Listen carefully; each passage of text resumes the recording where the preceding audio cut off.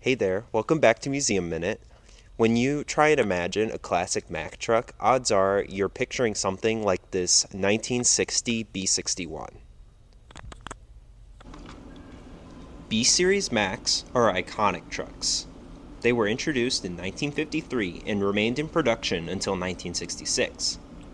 During that time, over 127,000 were produced. That's a huge number for commercial trucks in those days. These trucks were known for being rock solid and dependable. This model introduced the famous six-cylinder Thermodyne engine, Mack's first diesel power plant. This B61 features a small integral sleeper, a rare feature.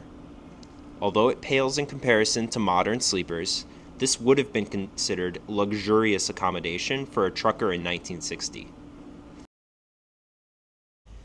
This truck was used from its purchase in 1960 all the way to 1990. That's 30 years of hard work, and it still looks great today.